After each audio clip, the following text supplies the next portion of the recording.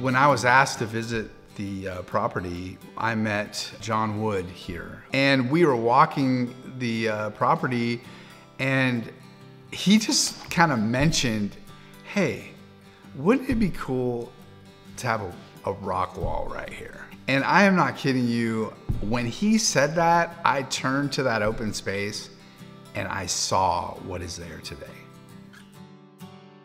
The process of building the rock wall was kind of a dream of mine because my father is a builder. So I was like, wouldn't it be cool if I could have my dad help me build this? And then to even make it even greater, they threw my son in the mix.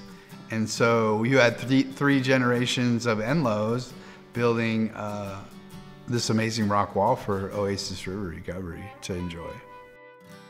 Obviously my dad's getting up in age, and he lives all the way across the country. So that's probably the last thing we'll build together. It was this one thing that I accomplished in my recovery with amends with my father and amends with my son that will ever be remembered.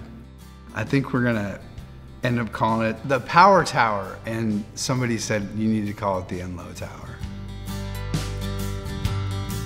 Well, I never really spent a lot of time with my grandpa, so it was really cool to have him out here and see the way he thinks and building. And that really helped our relationship, and I feel a lot closer with him and even my dad. We did it in 28 days. Imagine that, 28 days. Just also what it takes to change a habit or form a habit. In recovery, we talk about 28 days. The schedule for the climbing wall will definitely be on the wall once a week. There is also a belay system on that wall where our own clients can hold each other, so the trust thing is there. I have gone through extensive certifications and time and hours put in to get the certifications is needed to be able to manage and to facilitate our course, a course like this. It's almost like the schooling it takes to get a doctorate. It's like I have the certification in adventure that it would be a doctor. Dr. Adventure. Yeah. Dr. Adventure.